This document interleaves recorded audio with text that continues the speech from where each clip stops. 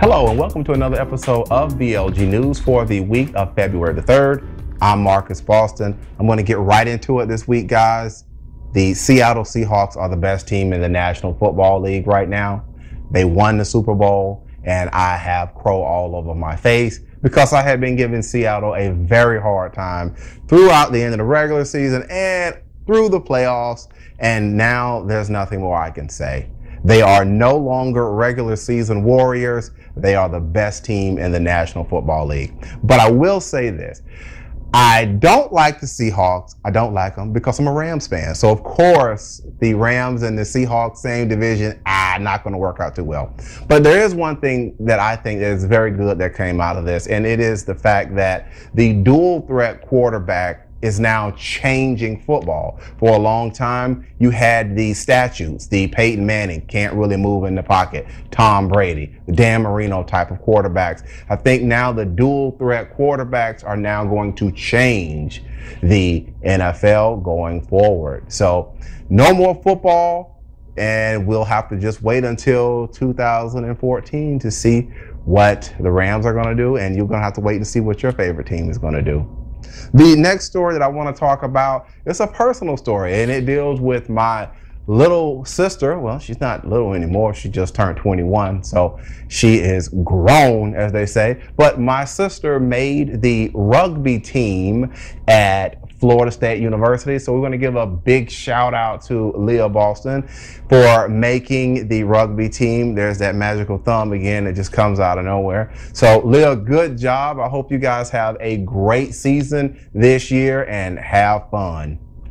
The third story that I want to talk about in the news this week, and this one is a very tragic story, and it's out of Florida, my home state. We just got done with the Trayvon Martin situation down in Florida, and now there is another high-profile case that is going on in Florida right now, and it is Michael Dunn is going to stand trial for the murder. He's been charged with murder, right, Renee? I think Secondary murder, I believe, but he's been charged with murder, and it is in the murder of Jordan Davis. This happened a while ago at a gas station in Jacksonville, Florida, and the allegations are all over the place. So this case is now going to go to trial. I think that Mr. Dunn is saying that he saw Mr. Davis or one of the gentlemen in the backseat of the car brandish a gun or pull out a gun, and in response to that, he pulled his gun and fired. So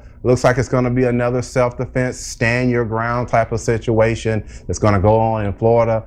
And we have a white defendant and a black victim. So you've got that racial element that is, I'm sure, that is going to be a factor in this case, whether individuals like it or not. But I think that it will probably make its way into discussions with this. So that is the third story that I want to talk about.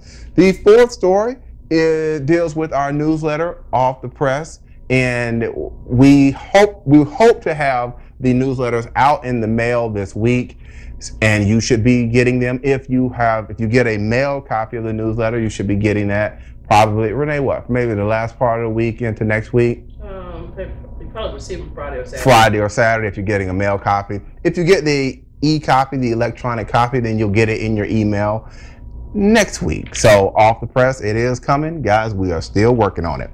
And the fifth, the fifth story that I want to talk about this week deals with what's at the movies, and it's Ice Cube and Kevin Hart. Ride Along is still the #1 movie running 3 weeks in a row. Renee and I have not had an opportunity to see it yet, but we have been told that the movie is funny, right, Renee? That's what I heard. People are saying it's a really, really funny movie. So Ride Along is still, it's not Friday. There is no Debo, and he's not going to go cry in the car. So I don't know. Maybe somebody does cry in the car. What you think, Renee? It is a ride along. It is a ride along. So a car is involved. So somebody may cry in a car, but it's not Friday. But anyway, it's the #1 movie. So if you haven't had an opportunity to check it out, go ahead and check it out. If you have checked it out and you think it was a good movie, shoot us a message on Facebook or send us an email. Let us know whether you thought that the movie was good or not. And the last story that I want to talk about, because we are in February, Black History Month, and this Black History nugget deals with right here in Maryland, in Prince George's County specifically, and it is OTI, hit it, Renee. Old Town Inn. The Old Town Inn. If you frequent Prince George's County as attorneys, we're over there in the courthouses all the time, then you know that Old Town Inn is on the back side of the courthouse. And it is right next to the courthouse, right down the street from the library. And there's a lot of history behind that building. OTI, the reason why there's a lot of history is because there was a couple of blocks down from where the restaurant is, there was a slave auction site. And slave owners, after the auctions, they would go to what is now OTI. They would go to that restaurant, whatever it was called at the time, and that's where they would hang out and do whatever it is that slave owners did. So that's what they would do. And the ironic part about all of this is that now, and it's the same building, the building is still standing, it's been renovated, but it's the same, Renee, it's the same structure, right? The same structure. It's been sitting there for a long time. But the really ironic part about it is now that building is now owned by a Black man. Wow, full circle, I see. Guys, that's the news for this week. If you have a story that you would like to talk with us about, or you would like to submit to us about something that you've got going on, some positive news, then send us an email to info@bostonlawllc.com. Again, that's info@bostonlawllc.com. And if it's something that we feel that is good and it can contribute to our BLG news updates, we will do our best to get it in the news. Again, I'm Marcus Boston. The woman that you don't see off camera is my wife, Renee Boston. And we will see you next time. Guys, take care and have a great day. Bye-bye.